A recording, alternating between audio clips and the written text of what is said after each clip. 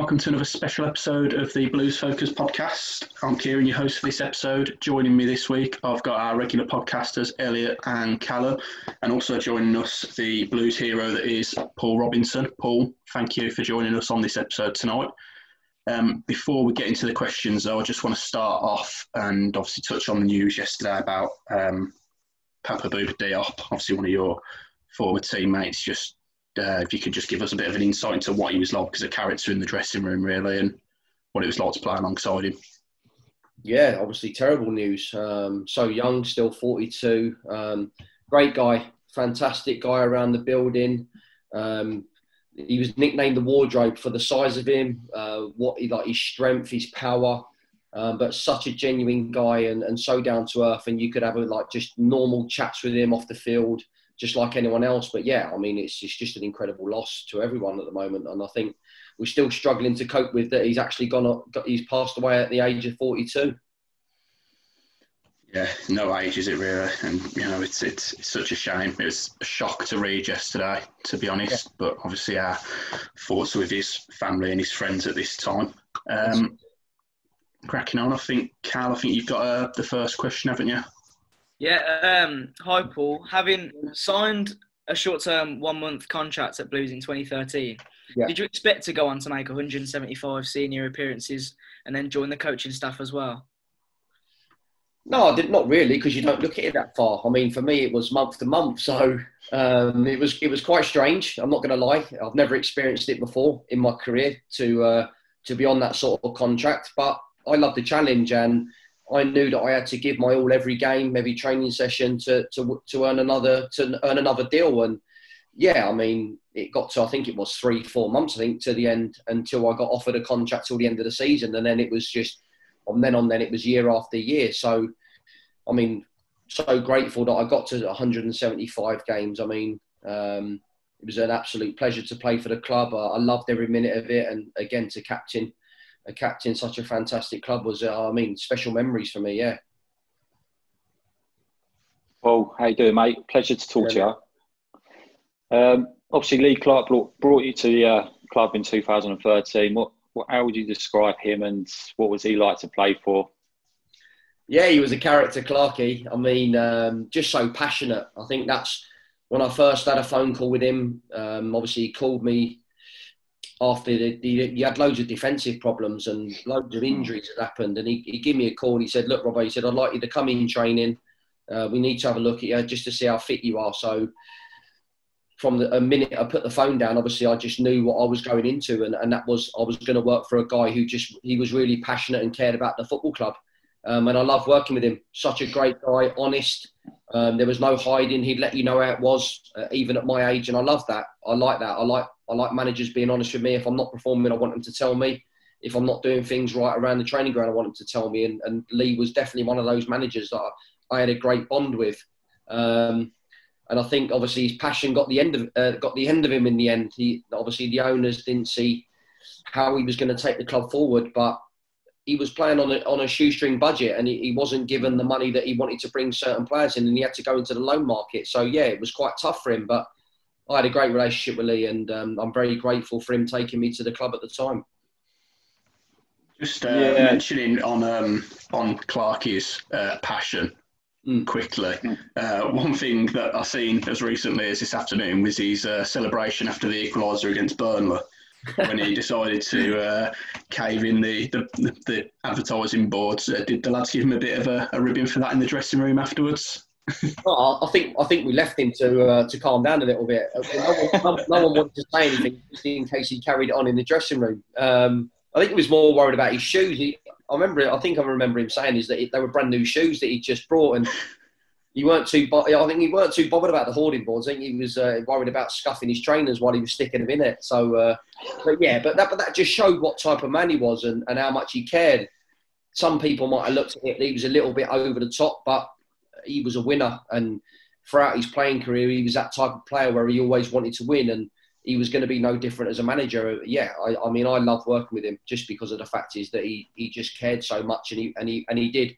He loved every player that walked in the football club, and he took a lot of attention to detail with them as well, which was great. Yeah, I mean, that first season, Lee Clark did quite well. Obviously, he come with a good reputation from Huddersfield. I think it was his first year in management, wasn't it? And yeah, I think that one particular performance that first season, Selhurst Park 4-0. I was at that game. I remember you played centre back that match, and you formed quite a good partnership with Curtis Davis at the back. Curtis, yeah. Was that quite sort of pleasing that you slotted in so well and so quickly? Yeah, I just think look, wherever Lee wanted me to play. Obviously, I knew when I first come in from that short-term contract is I was just filling in for David Murphy because he was out injured at the time. And I mean, what a fullback Dave was. He was such a good fullback, and he's just unfortunate with injuries. So I come in as just basically just to cover the gap until David was back. So I sat on the bench then when David was back, but it was great for me because I love just being around teams. I love the camaraderie, the togetherness. So that's the type of character I am.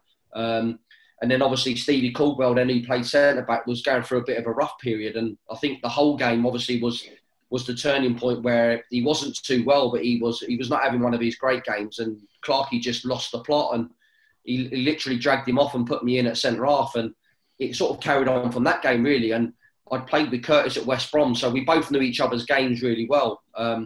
So, yeah, for me, it was just going in and using my head, being professional and doing the best job that I could possibly can for the team. Just want to mention as well, obviously, and ask you about the game away at Bolton, last game of the season. Yeah. 2-0 down with, 15, 20 minutes to go. What was it like to play in that game? And obviously just describe the emotions at the full-time whistle when you obviously discovered that you'd kept us up. I think it was, obviously it was a weird situation to be in because we should never have been in that position at the time. Going into the game, obviously we were really looking forward to it because we knew that we could beat Bolton and that was the way we looked at it. But obviously we knew we just had to get a result knowing that, was it Rotherham at the... No, sorry. Was it Rotherham? Doncaster, I think. Doncaster at the time. Yeah, I had a sneaky bet on it. So we knew that Leicester would obviously go into the game knowing that they would win it.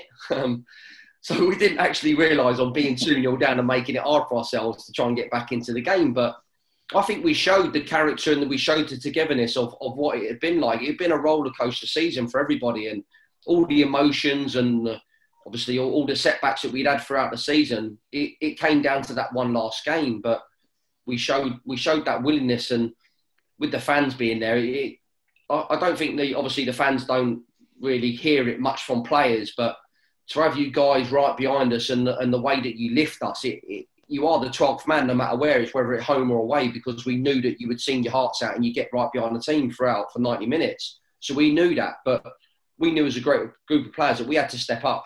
So 2-0 down, obviously we get a goal back. Obviously then the nerves in the crowd of like, we know that we can sense then that we can get back in this game. And then obviously just to see someone like Paul Caddis popping up with that header, it felt like an eternity with him jumping in the air to hit that ball in the goal. It would have been different if it was someone like Ziggy, but when you're watching Caddis jump for that ball, it just looked like it was going to take ages and Bolton's defenders were going to get there. But when it hit the back of the net, I mean, it was just elation. And you've seen at the end of the game, Lee Clark running down the touchline, what it means to not only like the fans, to the players, but to the people that work behind the scenes, the ones who don't get to see everyone, where we see them every day. And people have got to pay mortgages and they got to earn their living from having their jobs. And to know that they were going to be safe and we'd got ourselves over the line. I mean, don't get me wrong. If we hadn't got over the line, then I would have seen the club in big problems, maybe close to administration or liquidation you're looking at with the times that we were going through. But just to see everyone's reactions and then obviously to really appreciate the ones behind the scenes who do all the hard work that no one really sees. Yeah, just buzzing for them. And I mean, I think I got caught on YouTube, didn't I, when Paul Caddis was getting interviewed with the old... I'm not going to say it again, but yeah, a few swear words were blasted out. But that's what it meant. It meant a big deal to me to keep the club in the division. And yeah, it was just a lot of emotions and finally we could let it out because we just survived by the skin of our teeth. I think all of us can say we remember exactly where we were when when the full-time whistle went. I mean, I was at my partner's house in Blackpool watching it on Sky Sports News, and she told me she was looking at it on her phone that we'd equalised, and I wouldn't believe it until it came up on the teller. And I think I sprinted, done about 10 laps of the living room, and then just decided to cry on the sofa. So, you know, massive moment in the club's history, and like you say, potentially saved us from worse things. Yeah, definitely, 100%. Of being awarded the 2014 Player of the Season, obviously your thoughts on being such a popular figure at the club in such a short amount of time. Sort of how did that feel, and sort of how big and how much did you enjoy your relationship with the fan base? I loved it. Obviously, I had to win you over to start with. I'm not going to lie. It was, again, but I've had to do that at every club I've had to been at, because obviously my reputation wasn't too good with the Blues fans when I first signed, for numerous reasons. But that's the way football goes. I respect that, and everyone has their opinions on me. That's the way I was as a player. Whether I meant to hurt anybody going into the challenge, no, not at all. That's not the type of person I am, and it was just one of those things that I do. I get very, very withdrawn by when these things happen to certain players from my tackles. It's not nice. So yeah, I knew that when I was going into Birmingham, it wasn't.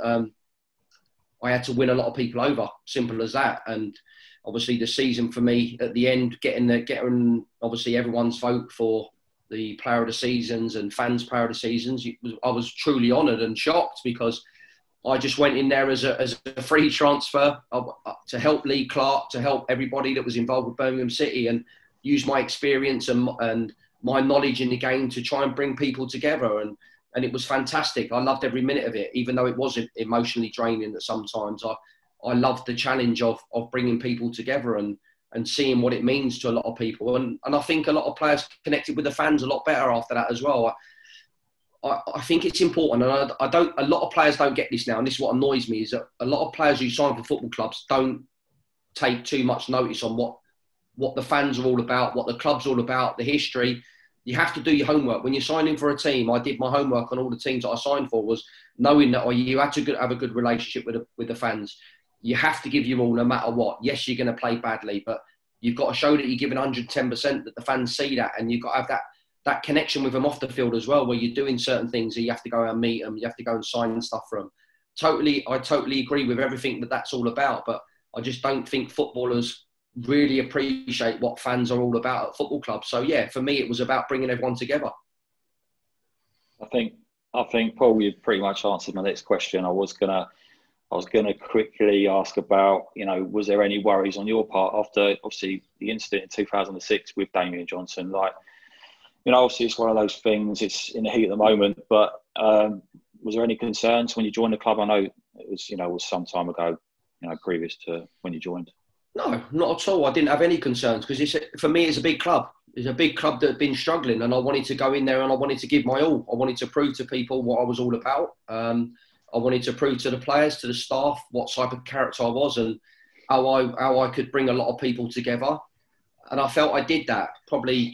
That was probably why it was more emotionally draining for me the most, is because I put all that effort into trying to win a lot of people over. And to win the awards, yeah, it all come out in the end, because it was hard. It was really hard for me, my family, because my family took a lot of stick as well. I'm thick-skinned, so I can take a lot of stuff in football, because I appreciate fans' opinions. They all have a right to say whatever they want to say, not a problem. But when it comes to my family, when my family gets abused and my kids get abused at school and by other people, then that's where I draw a line on it, and I don't appreciate them sort of things. So yeah, for me, I think it was a lot of emotions that I'd come in and I'd won a lot of people over, which was great. Yeah, definitely. I mean, obviously, one of the major talking points amongst the fans whilst you was at the club was the surprise removal of Rowett as manager, replaced with Gianfranco Zola in such a short amount of time. What was the reaction in the dressing room like when that happened? Because obviously it took us all by surprise, really. Everyone was devastated. Gary had brought a togetherness. We just lost 8-0 to Bournemouth. And Gary come in, Wolves away, our next game, tough game.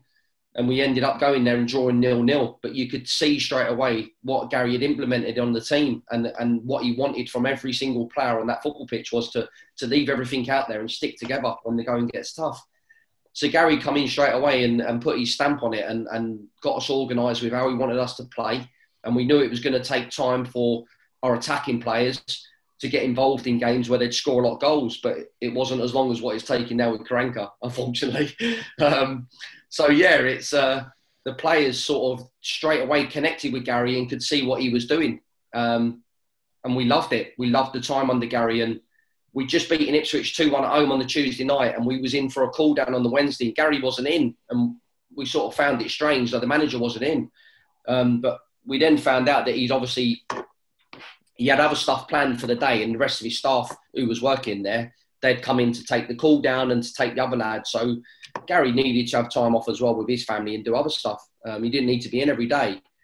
And then we got told to stay behind after training. And we were like, what are you talking about? So obviously the club secretary at the time, Julia Shelton, was sort of a little bit upset. So we was all looking at her thinking, why are you upset? What's going on? And she couldn't tell us. She said, the manager's coming in. We were like, manager's coming in, it's his day off. So yeah, Gary came in on his day off. He came in and told us that he'd just been sacked, and we obviously all just sat there, didn't know what to say. Everyone's heads down, thinking what the hell's going on. No one's explained to us at the football club. Just a decision that the owners had made and the board had made to part company with Gary Rowett. We still don't know the explanations of why, but we're assuming it was because of his style of football that they didn't really like. But we were getting results. We were, what were we? We were fourth in the league at the time. 2 points off the automatics, I think, if I remember rightly. Yeah, 2 points off automatic promotion. And for me, just to make a change like that is strange. But I had that as well. I had the same at West Brom with Brian Robson.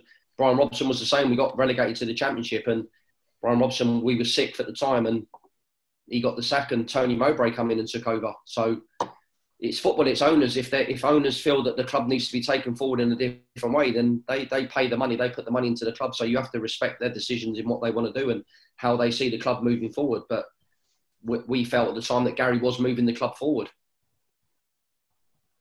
Yeah, the club seemed to be heading in a good direction under Gary Monk. Would you be able to tell us much about the circumstances with his departure last summer? Well, not really, no, because we was away. We was all on holiday when it all got decided that Gary Monk had left. Again, similar mould to Gary Rowett with the way he'd organised the teams. Obviously, Shay Adams was on fire, him and Dukey connected well as a partnership. He'd got the team well organised, playing well, scoring loads of goals. Obviously, the points deduction was a little bit of a kick in the balls, but he dealt with that as a manager. He never complained. He never sulked about it around the training ground. He kept everyone motivated. The players always kept positive. And it was one of those things where we survived because we needed to survive, but we survived well enough knowing that we'd just taken a 9-point deduction. So not a lot of teams in that position, I don't think, do really well compared to what Gary done with the team. But again, owners made the decision that they wanted a different style of manager in, and they wanted to move the club forward in a sense of this entertaining football that they wanted to create. And again, it failed. It didn't work. Obviously, strange situation again with Pep, wasn't it? Towards the end of last season, announcing that he was going to leave. It got leaked. Post-lockdown, and then do you feel that manifested itself into the performances on the pitch after lockdown? Yeah, because as players, you just don't know what's going on. Obviously, you've got to be as professional as you can as football players. I mean, I was on the coaching side then, so I wasn't around it. I was with the 18s at the time. So you could see the frictions in the first team that whatever a decision had been made by Pep, obviously he'd had enough as being the manager of the football club. But it was just so strange. Literally, we just come out of lockdown. I think it was 1 or 2 games into it back, and then the decision was made that he was going to leave at the end of the season. So you can see the point of view as players that they're not going to be fully focused because they don't know what's going on. They don't know what decisions are going to be made. The owners, were they going to get rid of him there and then, or they say they left it longer than what they should have? And the club, again, just literally survived, which this club shouldn't be doing. Birmingham City shouldn't be just surviving. It should be competing at the top of the table, fighting for promotion to the Premier League. Just a quick question as well, off the cuff. Do you feel like the owners are learning from some of these strange decisions that they've made in previous years? Is that something you could say? I don't know. I don't know. You'd like to think they are. You'd like to think they're learning. Obviously, Karanka now has come in. Are people happy with what he's doing at the moment? On a defensive point of view, yeah, the team's not conceding goals, but they're not scoring goals now. And I look at the squad that they've got, and it's ridiculous. The squad of players that Birmingham City have got now, they should be destroying teams, like with their attacking force that they've got. But it seems like they're not being used in the right way, or they're not being utilised to getting them on the ball in certain areas of the football pitch to go and express themselves as football players. Because if I had players like John Terrell in the football team, and Sanchez and Bella and obviously this new Alan who's come in, Juki, Hogan, probably one of the strongest attacking forces in the Championship when you look at it compared to the Watfords, Norwiches, the teams that are up there. But they're not producing. Then there's fans. Do you look at the owners again? And the owner Dong has come out and basically he has said we want to be playing free attacking football. I don't see that.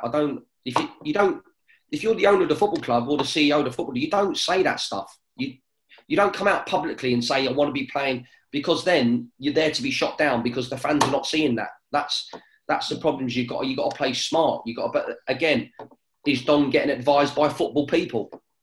I don't think he is, because there's not enough football people at the football club. There's not enough people at that football club who played the game and understand the game. Yeah, I think we all agree with you on that one. I think it's an interesting appointment in the sense of Dong obviously has always wanted attacking football. Obviously, you mentioned it when we discussed the Rowett sacking. The style of play that Rowett played wasn't what they had in their vision for the team, really. It then obviously makes you beg the question, you know what Karanka's about before you appoint him. We've seen it at Middlesbrough, at Forest, how he sets his team up, how he likes to be compact, solid defensively. It's a complete contrast to what Dong has in his mind, isn't it, really? Yeah, but you've got players there to defend. Defenders now don't like defending. This is the problem in football, and it's not just at Birmingham, it's every club. How can you not be a defender and not want to defend? It's it's in you. It should be in you. It should be ingrained in you as a defender. I am not letting you pass me today because I want to keep a clean sheet. I know they're keeping loads of clean sheets, but that's because they've got 5 bodies at the back, 6 sometimes. So no one's going to get through you when you've got 6 bodies at the back. But then you're also taking out the midfield quality in Ivan. Gary Gardner's sitting on the bench. Obviously, you've got Keith Bell there, who, again, for me, he's an excellent player, but he's wasted. Keith Bell's wasted at the football club. Over the years, he's been a great servant, and he scored some unbelievable goals over the years when I was there as well. So he's not even involved. You've got that San Jose who's there as well. Yes, okay, he's a big signing from Atletico Madrid on a free, but you've already got midfield players there that can do what he does. So it's picking and choosing. And again, you're taking away the attacking quality you got in the team just to sit and try and keep clean sheets. Expose the team and let the defenders defend. That's what it's all about. Let the defenders defend. Do you think that these owners will give Karanka the time? With this approach so far this season, it is very negative. So. I'd like to think so, yeah, because he's renowned as a top manager who's got teams promoted. So it's going to take time. You just can't push the button. You can't push the button as soon as everything starts getting bum twitchy time again.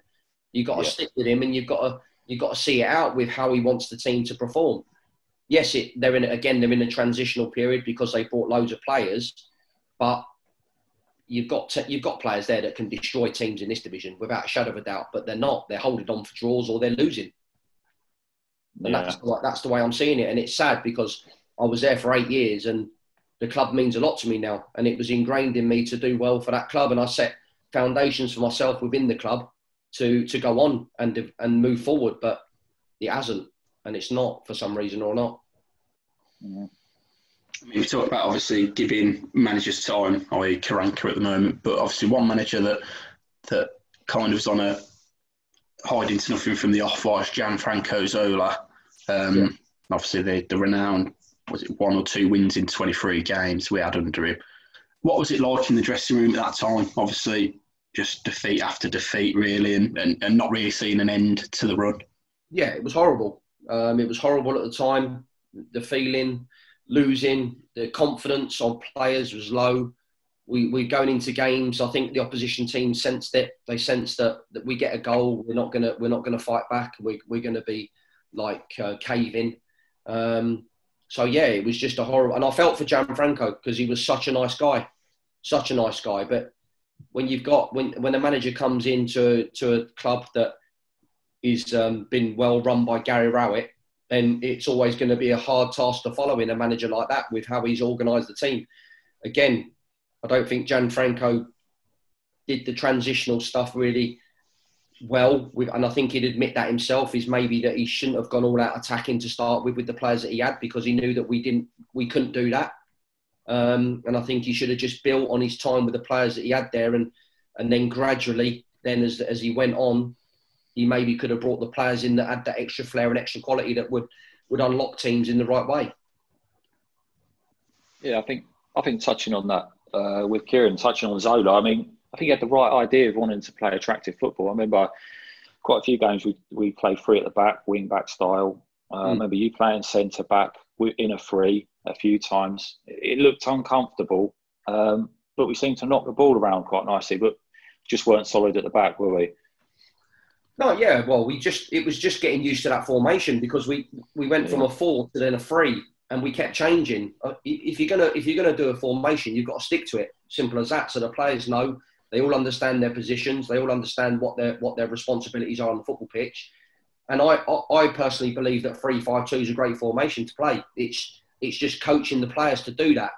And I think obviously with Gianfranco, his confidence took a hit because we were losing.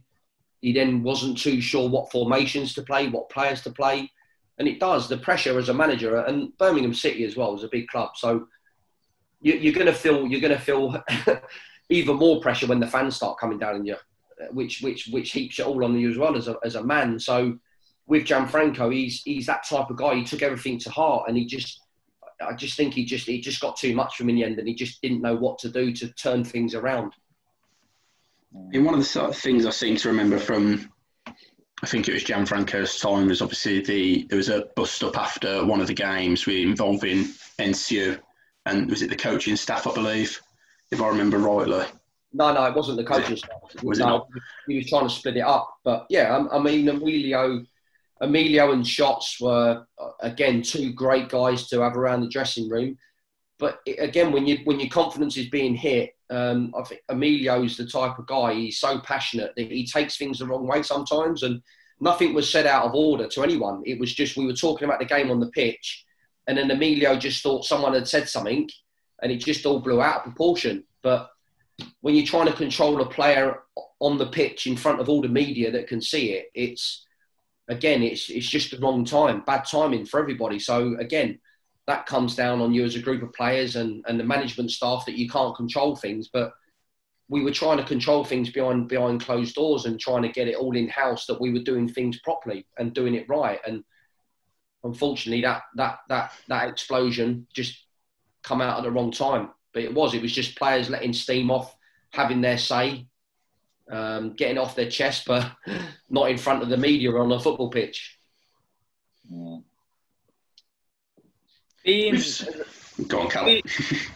Being as experienced as you are with your sort of coaching output on, do you see a sort of, not improvement, because we've probably not seen enough yet, but do you see Karanka getting it right? And what's your sort of views on it? Where could we be in the next however long?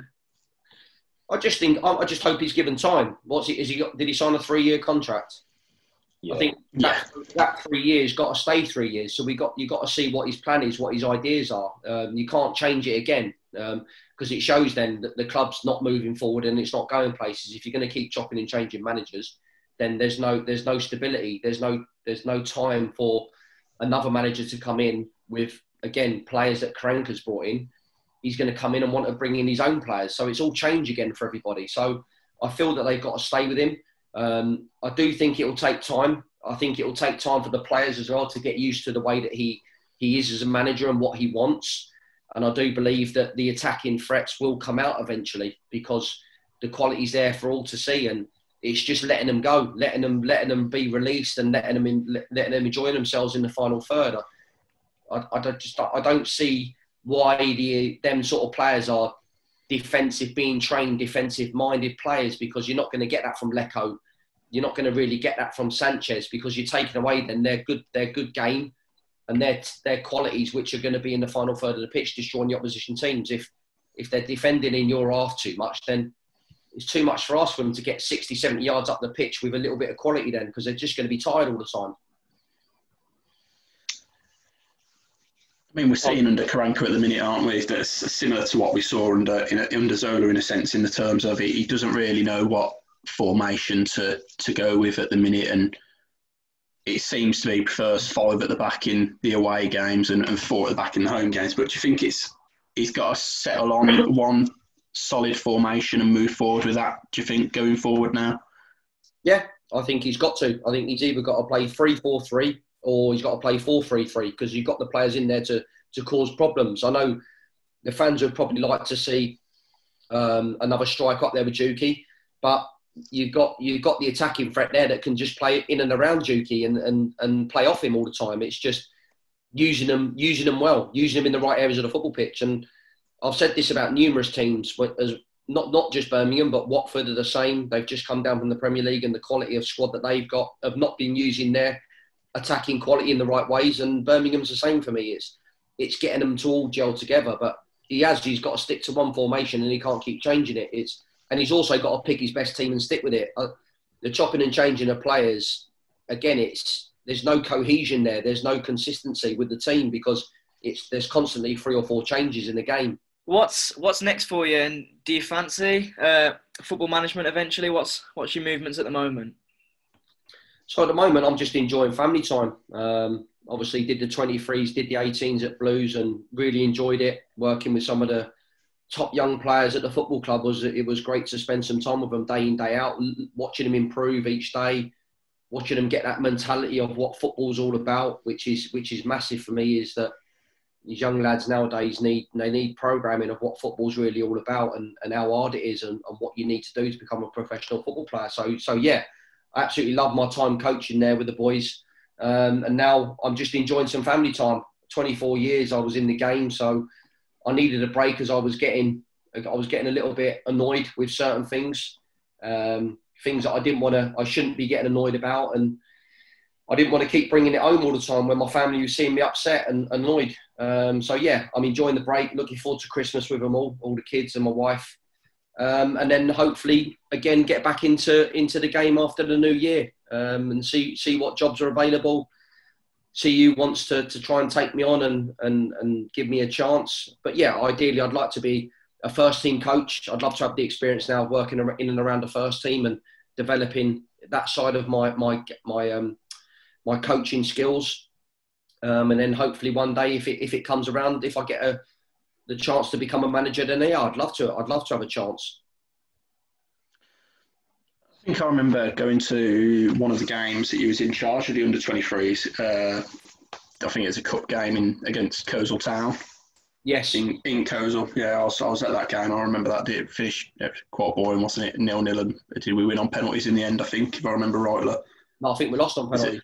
I can't remember, to be fair. But yeah, I remember that game. He was barking instructions all game from the touchline. Yeah, that's it. That's when Lee Clark was really good. Lee Clark saw what type of person I was, and he seen the influence I had on the players, and he wanted me to take the game. He was like, Robbo, look, I really want you to take this game tonight. So can you take it for me? I'm going to sit in the stand.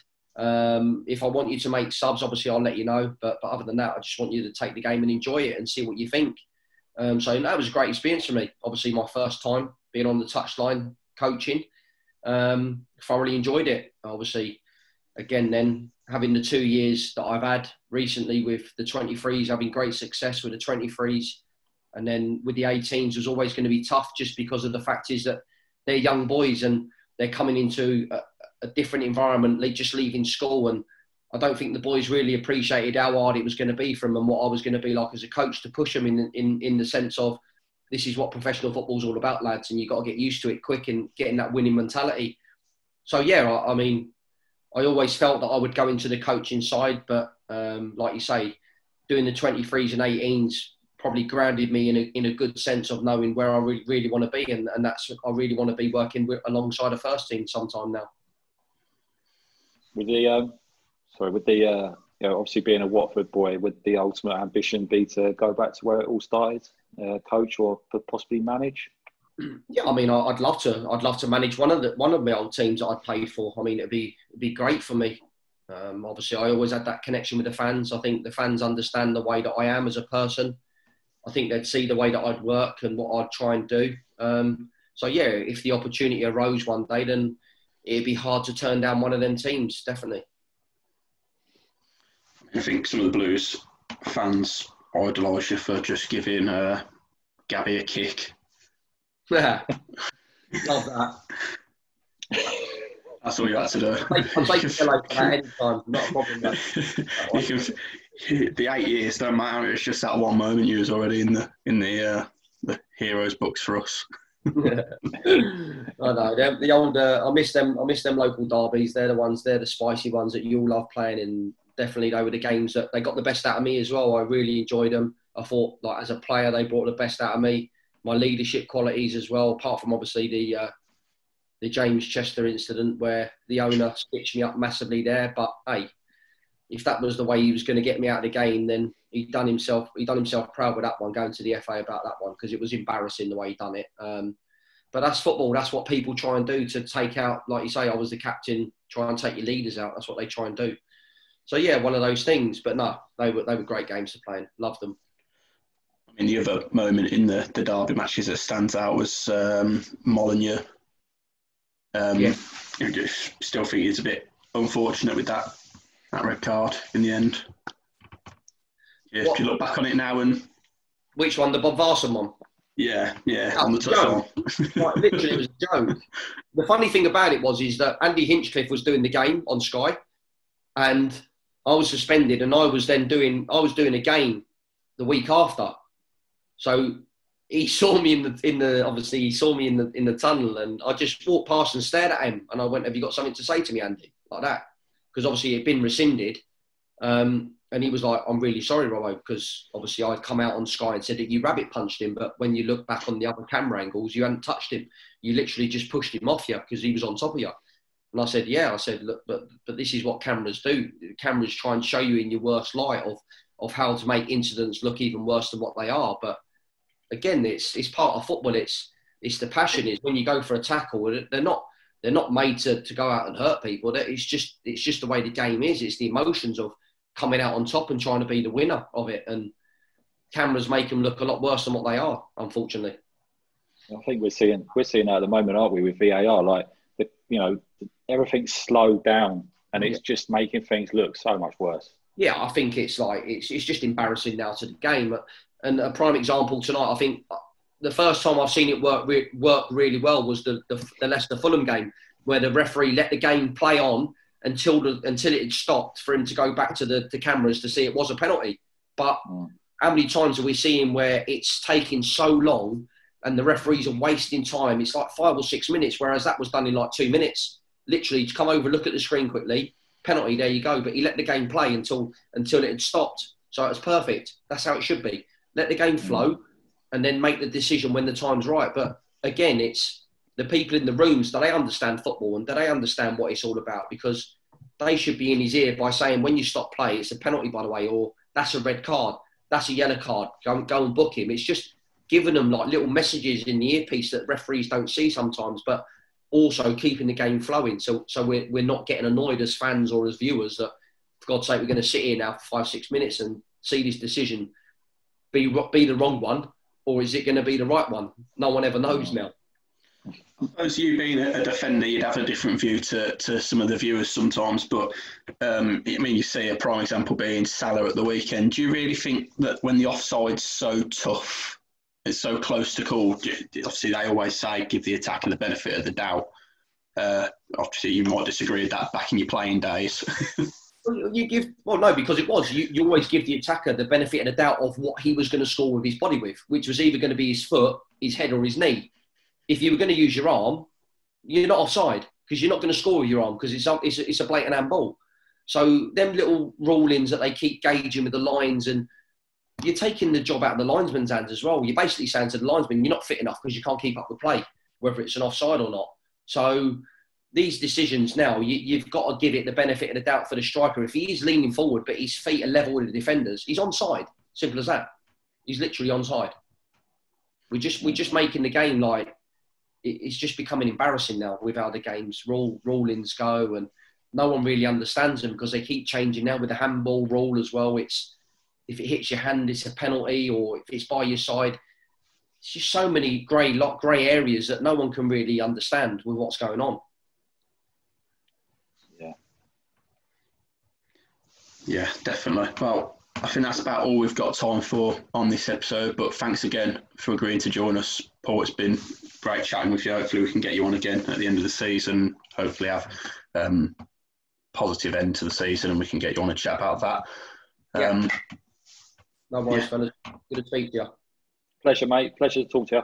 Cheers.